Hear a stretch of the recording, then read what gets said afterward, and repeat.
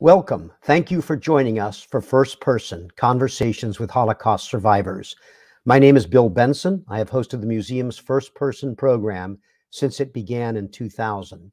Through these monthly conversations, we bring you firsthand accounts of survival of the Holocaust. Each of our First Person guests serves as a volunteer at the museum. Holocaust survivors are Jews who experienced the persecution and survived the mass murder that was carried out by the Nazis and their collaborators. This included those who were in concentration camps, killing centers, ghettos, and prisons, as well as refugees or those in hiding. Holocaust survivors also include people who did not self-identify as Jewish, but were categorized as such by the perpetrators. This week, we're joining you during the annual National Days of Remembrance, which was established by the U.S. Congress to remember victims and honor survivors of the Holocaust. Today, our guest will help us remember one of 6 million victims, his father. During our program, please send us your questions and let us know where you are joining us from in the chat. We are honored to have Holocaust survivor Peter Gorog share his personal firsthand account of the Holocaust with us. Peter, thank you so much for agreeing to be our first person today. Welcome. Hello, Bill, and thanks for having me today, and a warm welcome to everybody out there who logged in to hear my family story. We are honored to have you, Peter. You have so much to share with us that we'll start right away. Before you tell us what happened to you and your family during World War II and the Holocaust, please tell us about your parents, Arpad and Olga Grunwald, and their life in Hungary before the war. Both of my parents were born in 1907. My mother was born in a small village or a little town, what is Ukraine today. Its name is Uzhgorod. That time, during the Austrian-Hungarian Empire, it was Ungvar. And this is their wedding? Is this their wedding day, this picture we're seeing? Yes. They met in 1930 and got married in June 1937. My mom came from an Orthodox family, a very observant family. My great-grandfather was a rabbi, and she, after finished elementary school, she went to a vocational school. She was trained to be a secretary, but she didn't like it. So she went to another vocational school, and she was an apprentice in a store which made hats for ladies. And then she had her own business doing that. Who were her clients? Well, her first clients were from people she knew. Actually, one of her teachers was the very first client. And after that, clients came by word of mouth. And she had a very good business. Peter, your parents were very active. They did a lot of things outdoors. Tell us what kinds of activities your parents enjoyed. Well, before the war, my parents had a very normal middle-class lifestyle. They loved outdoor. They went skiing in the winter and camping and kayaking in the summer. My mom loved all of these activities except skiing because she thought it was too cold. But this picture in the screen shows that they had a really good time. You know, I think that is just such an endearing photograph. That is just absolutely fabulous. And on top of outdoors activities, I think you've told me that they enjoyed dancing, they went to the movies. They just had a really great life together at that time. Yeah, that's correct. They had a relatively normal life financially. They were well established. My father was an office manager at a publishing company until he was called up for forced labor service. And we'll get to that in just a moment. Before we continue, Peter, I want to let you know that we have people watching and listening to you today from around the country, from Minnesota, Tennessee, Massachusetts, and Alaska. And we have people watching today from different places in the world. We have international viewers from South Africa, Denmark, Scotland, and Hungary today. So I know that you'll be very pleased about that. Anti-Semitic laws implemented in the late 1930s and the start of World War II in 1939 changed things considerably for Jews in Hungary. Will you describe these changes and how new restrictions impacted your parents? Between 1938 and 41, there were three major anti-Semitic laws. The number of Jews who could serve in any company was restricted, first for 20%, later on 6%. There was an earlier law which restricted the number of Jewish students at colleges and universities. There were restrictions of how many, there was a ban for Jews participating in media companies and leading theaters.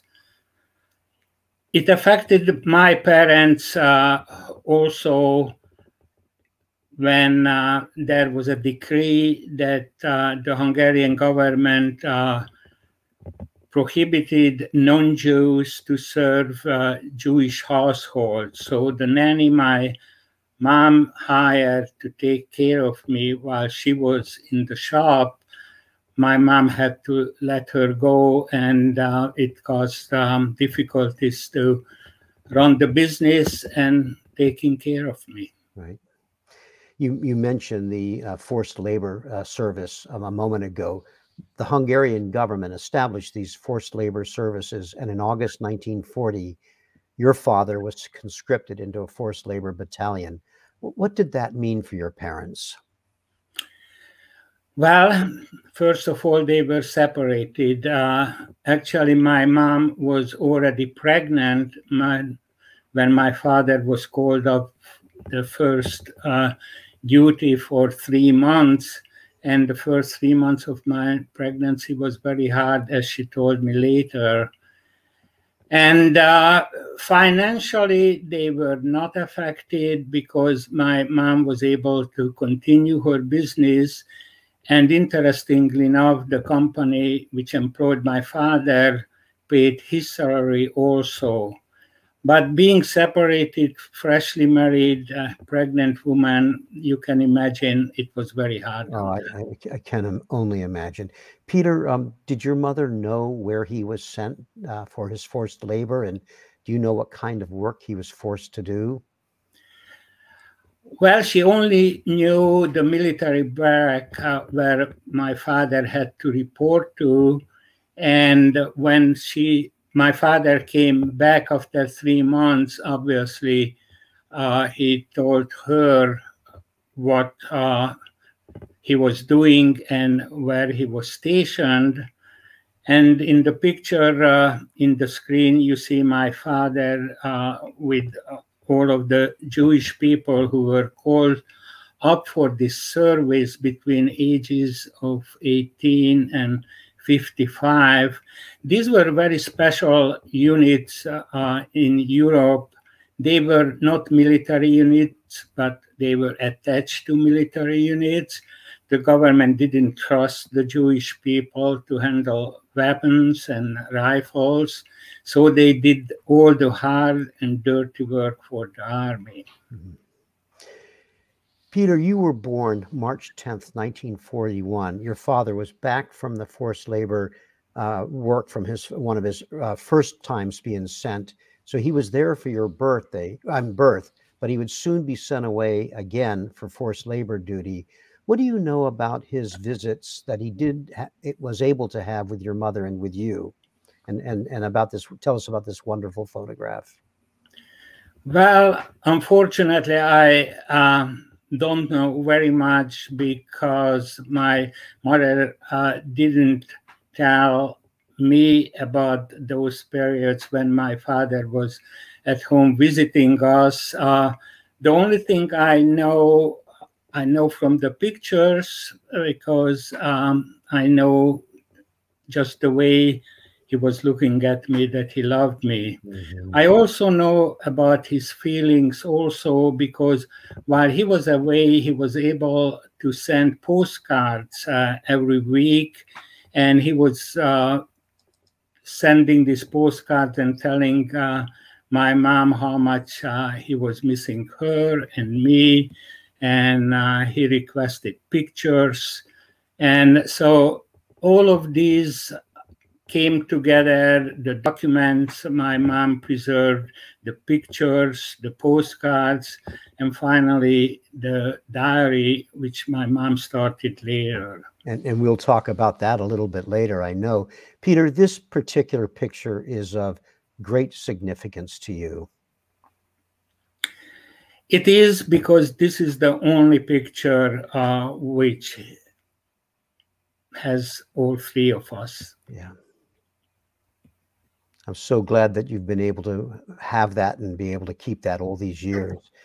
Peter, you just mentioned that your father was able to send postcards while he was in the forced labor battalions. We have an image of one of those postcards. If you don't mind, Peter, tell us about this postcard, and we would love to have you read an excerpt from it, if you would. This is the last postcard my father sent from the labor battalion, dated 1940 to December 10. And I will read a little bit of excerpt from the card, just to show how much my father loved us, how much he hoped that one day we will be reunited. My dear little squirrel, which is a Hungarian term people use for their loved ones, and my golden little Peter. I got all of your cards. They caused me a great pleasure, and I ask you to write more often, because reading every line is a special holiday for me. Your cards are full of longing for me, and can you imagine how much I long for you and for our little warm home? But for the time being, we have to be very patient. We have to wait steadfastly and trust in the good Lord. I cannot emphasize enough how much you have to take care of your health. And if you don't mind, read the last line that he wrote in this particular card.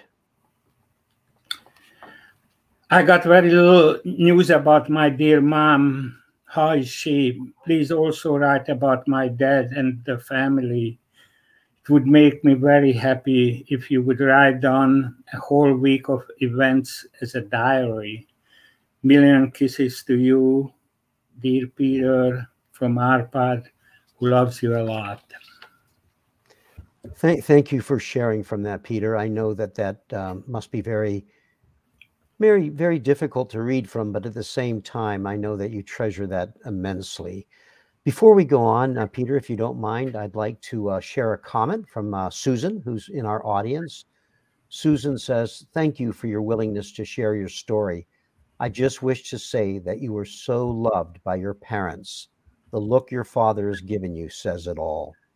And then from Kelly, another audience member, Kelly says, "What a handsome family." I'd like to remind our audience to please share your questions for Peter via our chat feature, so please don't hold back.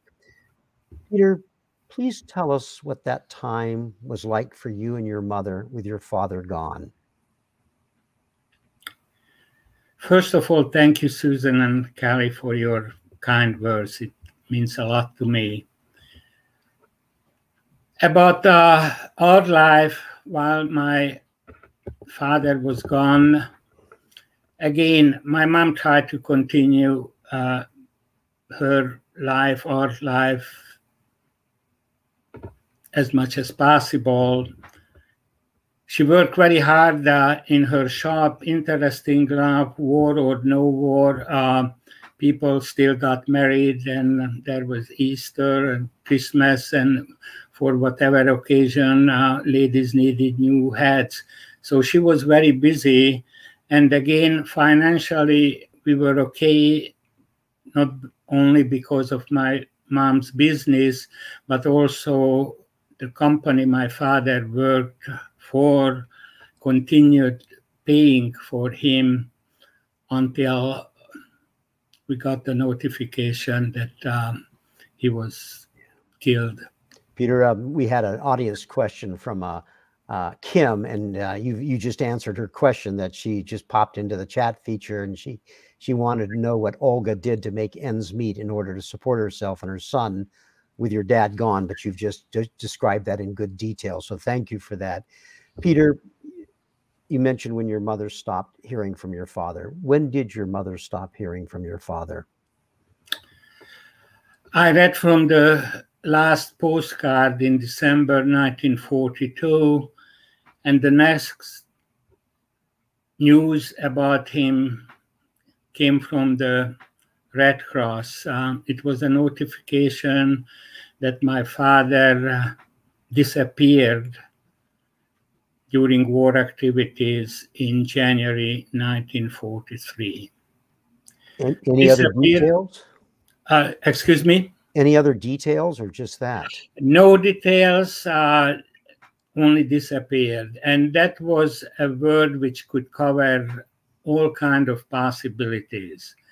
It could mean that he escaped. It could have meant that he was captured by the Soviets. It could have meant that under the harsh circumstances, and the winter of 1942-43 was really harsh, he was just too weak to march, and he was left behind. Actually, we do know that he was left behind because there was only one person who came back from his battalion, and he saw a diary written by another conscripted Jewish man, and diary had a reference to my father saying that RP was left behind. And left behind, again, could have meant anything. This man, surviving man's guess was that probably he was frozen to death. And I guess, Peter, that in the intervening years, you've really never learned any more details about your father's death. No, unfortunately, neither did I, nor all the people who lost loved ones during the Holocaust. I might share this little bit of statistic, just a tragic statistic with our audience. Of the approximately 50,000 that were deployed as in the forced labor battalions in occupied Ukraine, where your father was, only 6,000 to 7,000 returned to Hungary. So less than 20%, far less than 20% of those, like your father, returned. Peter, you mentioned a few moments ago your mother's diary. Tell us about your mother's diary. Before I tell about the diary, I just want to inject a little bit of information. Everything I am telling you and the audience today came from information from this diary, from the postcards, from the pictures, from the documents my mom saved. And later on, very much later on, I had a taped interview with my mom. And I am putting together the pieces from these sources. And I'm still in the process of finding out some minor details, which does not change my narrative, but at the same time, it helps me to have a good timeline and facts together. Considering the diary this was started after my mom got the notification from the Red Cross that my father disappeared. And she started to write down her thoughts and everything what happened to us, hoping that one day my father would return and she would be able to recall those times we spent separated from him.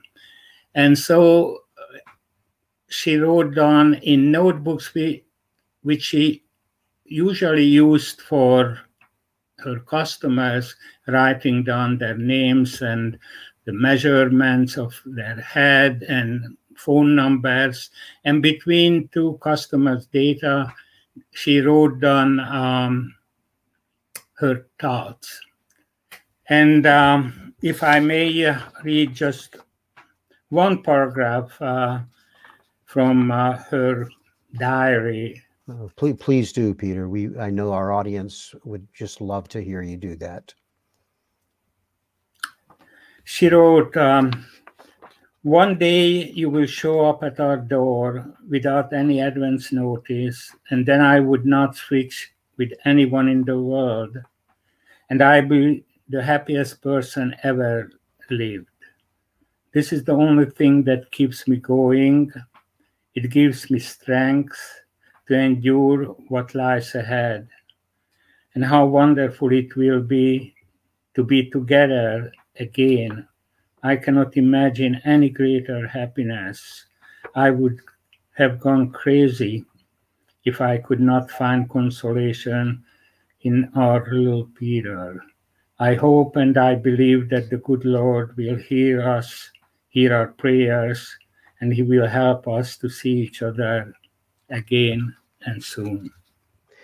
You know, Peter, between the excerpt you read from your father's postcard and that excerpt, just knowing they're excerpts from the diary, they are such profound statements of the love they had for each other and for you. I can't imagine the feelings that you must go through each and every time you look at that. Peter, as hard as conditions had been for Jews in Hungary, life became profoundly worse when the Nazis occupied Hungary in March 1944. How did things change so dramatically, and what did it mean for you and your mother and other Jews? The Holocaust history in Hungary was different from practically all of the other European countries, namely that Hungary wasn't occupied by the German Nazis until 1944. Nevertheless, the conditions for Jews were as hard as it was for the Jews in the rest of Europe. In 1944 March, the German troops marched into Budapest, and in a couple of days later, they started arresting Hungarian Jews.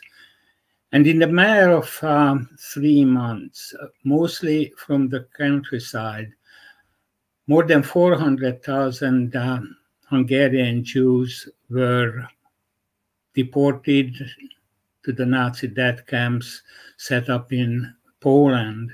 Most of them went to Auschwitz, and practically nobody returned. Our life in Budapest was a little bit different because of the logistics. They just didn't have enough train to start the deportation from Budapest. Shortly after the Nazi occupation, as you said, the Nazis were focused primarily initially on emptying the countryside of Jews. For those of you who were in Budapest, you were ordered to move into designated housing known as Yellow Star houses that were marked with the Star of David. Tell us about your experience living in the Yellow Star house. And this, I don't think this is your actual house, but it's a very good example of what that meant. That's correct. It's not our actual house, but in April 1944, the Hungarian government issued a decree that all Jews have to move either to the Budapest ghetto or so-called designated houses, the Yellow Star houses. In Hungarian, they were called ghetto houses. And we had to move out from our apartment. We moved to a Yellow Star house where there was an apartment occupied by a relative of us, very far removed relatives. I don't think my mother even met her before the war. And they were generous enough. They took us in, and that's where we spent the next few months. Peter, as you mentioned a short while ago, after the German occupation between April and July 1944, most of the Jews living in the Hungarian countryside, over 400,000, as you said, were deported primarily to Auschwitz. In Budapest, that's the period that you were living in the Yellow Star house. Life, of course, then became even more dangerous in Budapest for you when in October 1944, the fascist Arrow Cross Party gained control of the country and began a reign of terror against the Jews. Your mother was arrested during this time. Tell us how that came about. How did that happen? In October 1944, the far-right Hungarian Nazi Party, the Arrow Cross, took over the government, and our life took a turn for even worse. What happened was that the government instructed Hungarian Jews to show up at the brickyard, which was located just outskirts of Budapest. And this brickyard was connected by railway to the regular railway lines. And this was the place from where most of the Budapest Jews were deported to concentration camp and killing camps. My mom defied the order, and we didn't go to the brickyard. We did go, however, to a so-called international safe house, which were set up a certain part of Budapest. Some neutral countries' embassy. At this time, they realized that there were many Jews were alive, and they tried to save as many as possible. So what they did was they rented out and leased apartment buildings and had as many Jews as possible to move into those buildings where they were protected for a while. And Peter, before you moved into the international safe house that we're just beginning to describe, it was before that your mom was actually arrested. Is that right? She was arrested after she, as you said, defied the Nazi authorities and did not go to the brickyard. Correct. My mom was arrested while we were still staying at the Yellow Star house.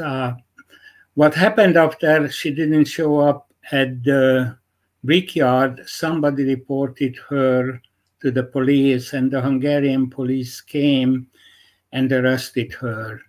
And this is one of the few personal memories I have, because I remember the morning we were sitting at the breakfast table, two Hungarian policemen, gendarmerie, showed up at our apartment building. They had a very fancy uniform. This is why I remember.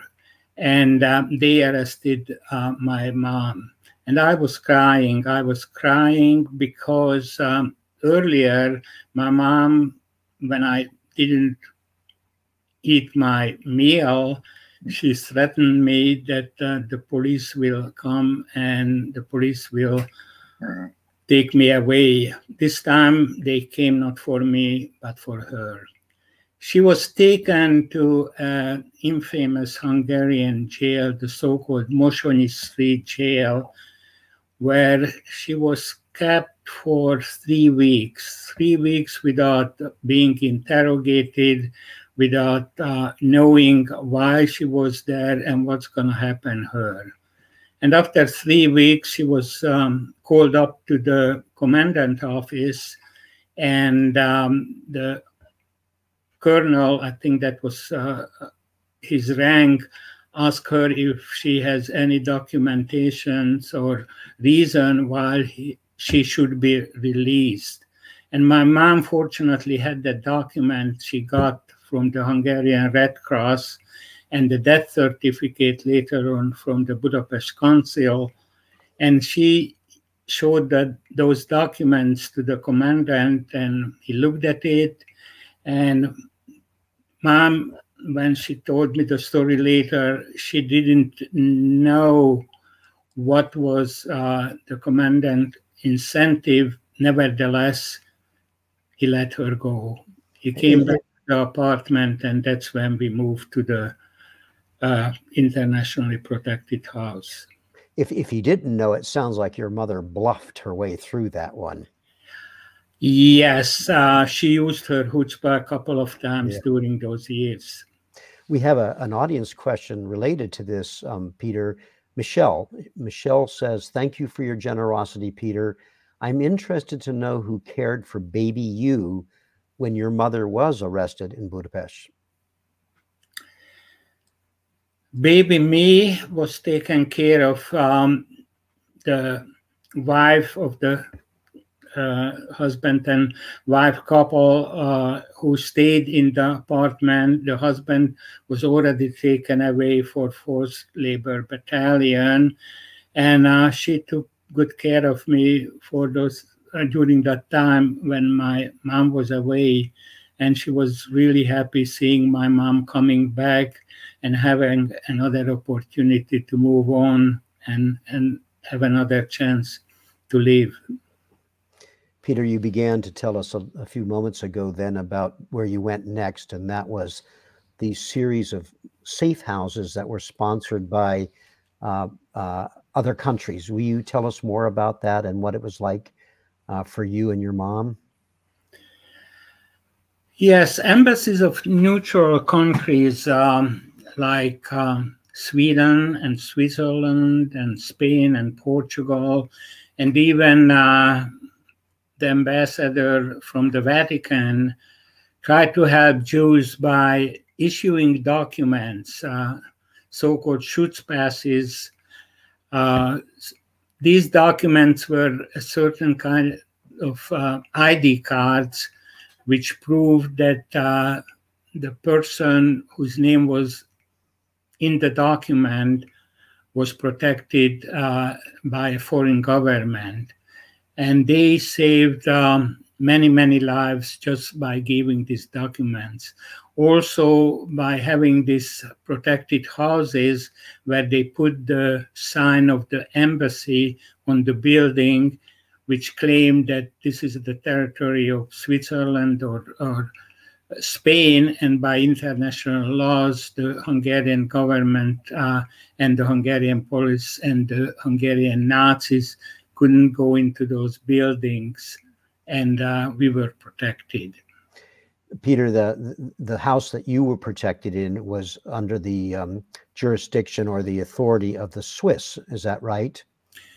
Yes, that's correct. The consul of the Swiss embassy, Karl Lutz, was very instrumental in saving tens of thousands of Jews, mostly in Budapest, by giving these ID cards and by having these houses set up where they and we were protected. He negotiated actually with the Hungarian government for 7,000 ID cards.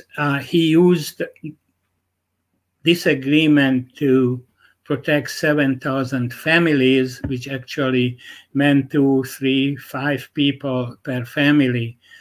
Altogether, if I remember correctly, more than 60,000 Hungarian Jews were saved by Karl Lutz. Of course, your safety in these homes, even though they were protected, was not permanent. It was really turned out to be temporary. Tell us what you remember about your experiences, your own experience in that international safe house. In this international safe house, we had an apartment we shared with 2 other families, and that was very common that many families were crammed into one apartment who were strangers to each other at the beginning. Later on, we got to know each other, and we helped, actually, my mother helped them, and we were helped by others. We didn't stay in the apartment a lot because during this time, it was the last few months of the war, the Allied forces relentlessly bombed Budapest. And we spent most of our time in the basement of the building, which was a temporary bomb shelter. And that's where we spent most of our time during the day, and during the night we went back to our apartment. Peter, will you tell us about the experience you had with the Aero Cross guards that were guarding you as you were playing? Guarding, I have to say it in quotation mark, because they were there to make sure that nobody leaves the building. Also, they were there because they raided the building every 2 or 3 days, like they had a quota, and they led a certain number of people away. While we were guarded by these Hungarian Nazis, we children played in the inner court of the house, which was a kind of playground. We were little boys playing cowboys and Indians, and we were shooting at each other. And these Nazi guards were sitting there and laughing at us because we were having a yellow Star of David on our clothes, and we were imitating with sticks and whatever we had, rifles and pistols and revolvers, and shooting at each other was a great fun for them. We kind of got to know them by name, actually, and this was actually our luck when it was our turn, when during the Aero Cross raid, they showed up at our apartment, and we were about to be led away. But one of these thugs recognized me, and he told to his comrades that, "Hey guys, let's go to the next apartment. I know little Peter, he's my friend." And they went away, and we were saved.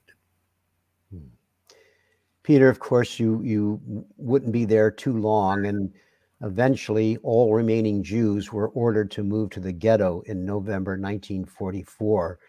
We have a video question from a student, Kenan, who's from Scottsdale, Arizona, who is asking you about this. Let's listen to Kenan's question.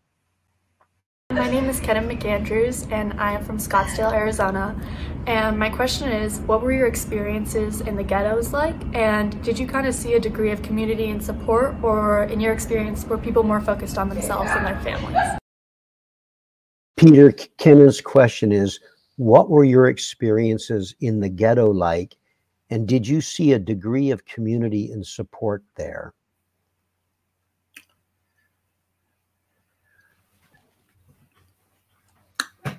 Well, after staying at the internationally protected houses for just a few weeks, we had to move. There were only about 20 people left in the building.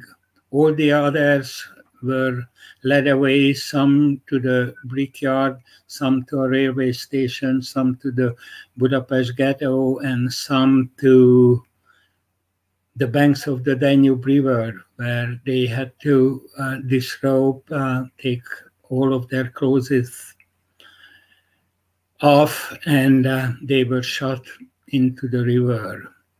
So when the house was almost empty, the remaining us, about 20 people, we were taken to the actual Budapest ghetto, where we were let free. We got to a little park within the ghetto, and one of the Nazi guards told us that the Russians are coming. The Russians will be here in a matter of weeks. Go find an apartment for yourself. And we went and we found, my mom found an apartment where we stayed for a little time. The conditions in the ghetto was horrible. I cannot describe it really. Again, Budapest was under constant bombing raids by the Allied forces. And we spent most of the time in the basement of the building, which wasn't really a air raid shelter. It was a place where people who originally occupied those apartments kept their wood and coal for heating during the winter, but there was no wood and there was no coal available, so the apartments were cold. The windows were all broken because of the bombing. And we spent most of our time on the dirt floor. My mom put down a blanket, and that's where we stayed. Peter, before you go on, just a word. This is an image of a portion of Budapest that's been completely shelled and battered, right? Correct. What you see in this picture is from a picture taken from the Buda side. You see one of the first permanent bridge built in the 19th century, bombed. All of our bridges were destroyed by the Germans because they detonated it. They didn't want the Soviet Red Army to pursue them.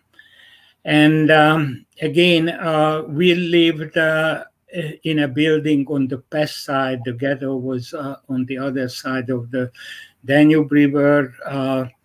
While we were in the ghetto, our parents went out during 2 bombing raids and tried to collect as much food as they could find. There were no grocery stores. They went to the bombed out building and rummaged through whatever was left, and they came back with stale bread. And one day my grandmother came back with a big slab of bacon, which was not the kind of food we ate, because my parents and grandparents kept the kosher laws.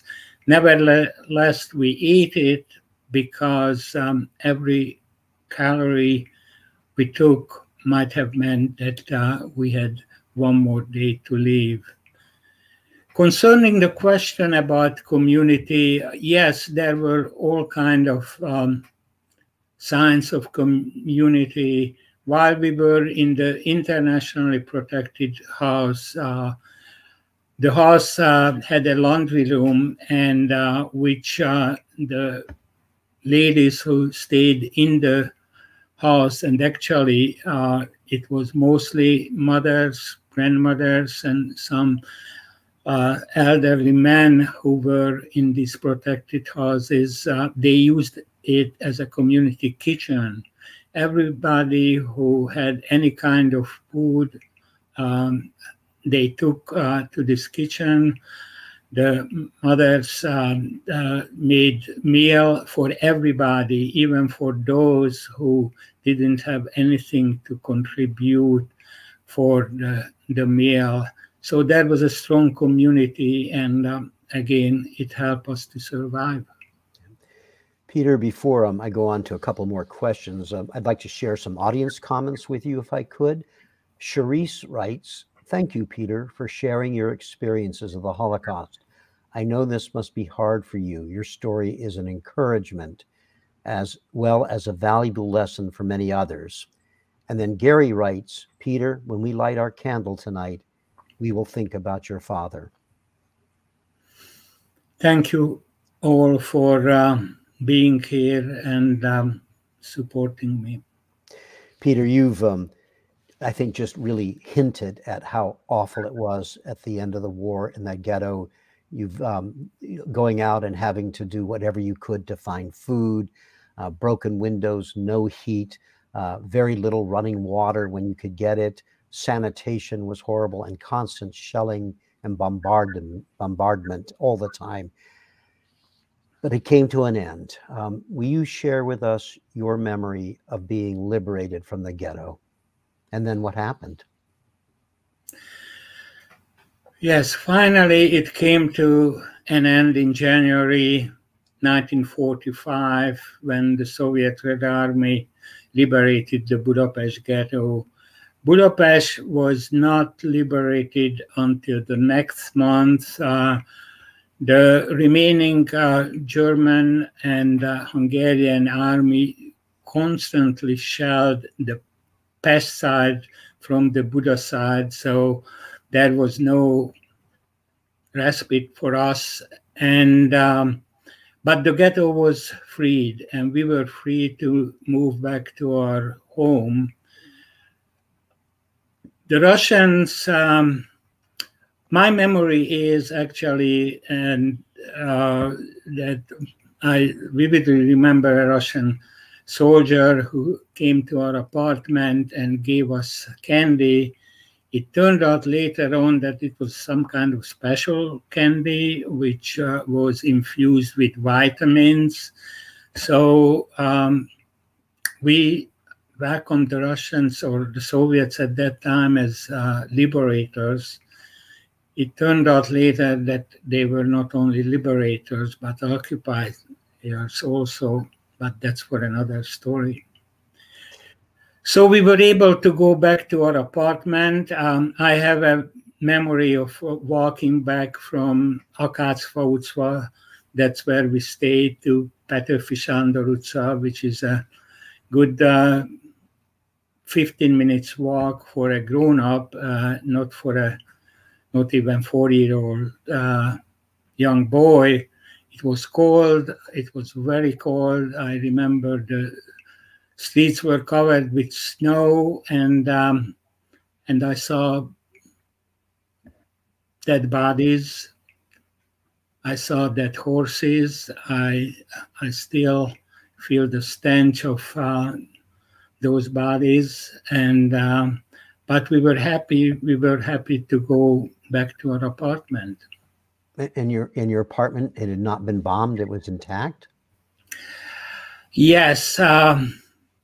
We had many quote-unquote lucky moments during the Holocaust, and that was one of them, that our apartment building was not bombed out. The apartment was intact. The people who stayed there, they preserved everything. They weren't too happy seeing us coming back, but nevertheless, they took us in. We shared the apartment for a few more months until, it's an irony, this was an ethnic German family, and the Hungarian government, because ethnic Germans supported the Nazis, some of them joined the SS, they punished collectively the whole German population, or ethnic German population of Hungary, and they had to leave what remained from Nazi Germany. Peter, as you said a moment ago, the irony of the Soviets liberating you, and then of course you were under their occupation for a number of years, and that's for another time. But tell us a little bit, we do have a few minutes left, not many. How how were you and your mom able to rebuild your lives after the war? After the war, in 1946, my mom decided to leave Hungary and immigrate to the United States. The picture you see in your screen is the picture taken out from our passport. And because of the strict quota system here in the United States at that time, we weren't able to leave immediately. Actually, we were waiting for years until we were eligible for the visa. But meantime, the Soviet occupied Hungary, in the Soviet occupied Hungary, the Communist Party took over the government and they closed the borders, nobody in, nobody out. So I grew up in communist Hungary. I got a very good education. I became an electrical engineer. Meantime, my mom was working hard, very hard. She couldn't continue her business. Nobody wanted to have hats. They were happy if they had anything to put to cover their heads. So she became a seamstress. She worked in a co-op in 2 shifts from 6 in the morning to 2 in the afternoon or 2 in the afternoon until 10. But she earned enough to have food on our table. And we weren't rich, we weren't even middle class, but we weren't persecuted because we were Jews. Peter? And by 1980, I had a very good job. I worked in a research institute for physics. I had opportunity to visit or to go to Western Europe to international meetings and conferences. And I just realized that the lies we heard on the radio, and by that time, I don't even remember we had television at that time, but all the media was controlled by the government. So we heard only one voice, the voice of the Hungarian Communist Party. And I defected to the United States in 1980. And again, that would be just make for an entirely new hour for us to talk to you about that. I do want to be sure I ask you, though, Peter, did other members of your extended family survive? On my father's side, my grandparents survived, but only a few months. They were weak, they were elderly, there was hardly any food available even after the war. There was no medical supply available, and they died in a few months after the Holocaust was over. My 2 uncles on my father's side, they were taken to forced labor battalion and they never came back either. On my mother's side, an aunt and an uncle of mine, they were lucky enough to get out from Hungary and came to the United States, and they were the ones who invited us to come and stay with them after the war, which never realized except when I defected to Hungary, and they were great help for me. Peter, before I turn to my last question of you for today, I'd like to share a comment and a question from our audience. Dean's comment is, "Your mother was so very brave." And then another viewer wrote in to ask, "What do you think is the most important lesson your mother taught you, Peter?" Well, she taught me a lot of lessons, mostly by example. She was an incredible woman. She was very brave. She is my hero. Her tenacity and her determination to survive was unsurpassing. And I am here today because of those qualities of her. She instilled in me a work ethic. She worked very hard after the war to sustain us, and hopefully, and I think successfully, I was able to acquire those qualities and trying to instill in my children and grandchildren. Peter, thank you for answering her question so articulately. My last question for you.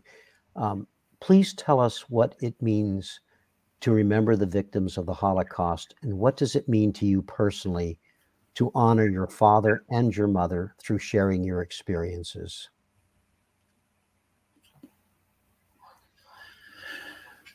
Tomorrow is Yom HaShoah. We will remember the 6 million who perished during the Holocaust. I will light a candle in their memory and in the memory of my father. And I light a candle in the memory of the more than 1 million children who died during the Holocaust. Many of them murdered in concentration camps. Many of them were my age, 3-4 years old, when they were shipped to Auschwitz.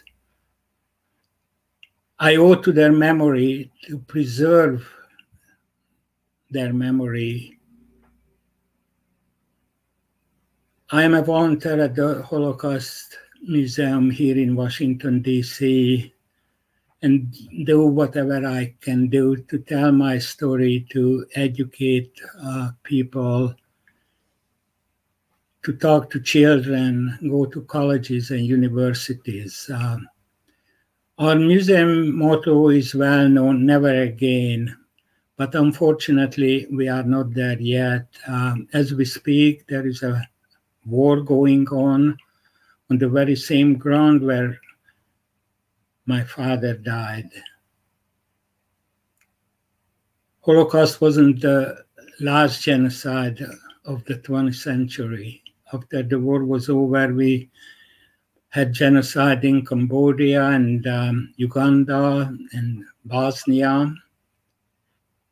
So there are a lot of things to do to fulfill the second part of our motto, never again. What you can do matters. What you can do matters. You, Bill, and I, and everyone in the audience. We cannot be silent anymore when we see injustice, hatred, bigotry, antisemitism. We cannot be silent. We all have to raise our voices. We all have to do our part. What we do matters. Peter, you do it so eloquently, you do it so compassionately.